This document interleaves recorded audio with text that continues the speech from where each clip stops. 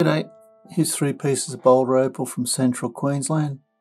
Came from a mine south of Opalton, main side area, rules in millimetres, materials wetted.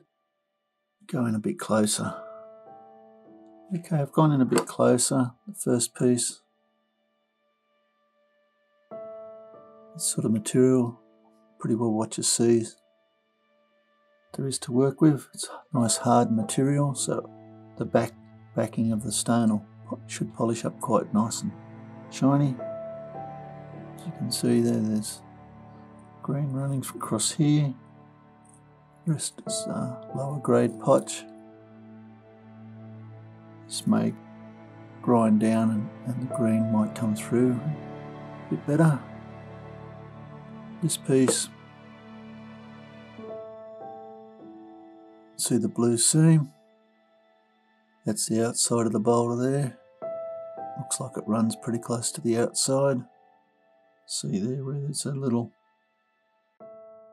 nick where it finishes there, but go around this side and it goes right around here. And then you can see where the seam probably goes here, but it finishes back up in here somewhere. The third piece, electric greens.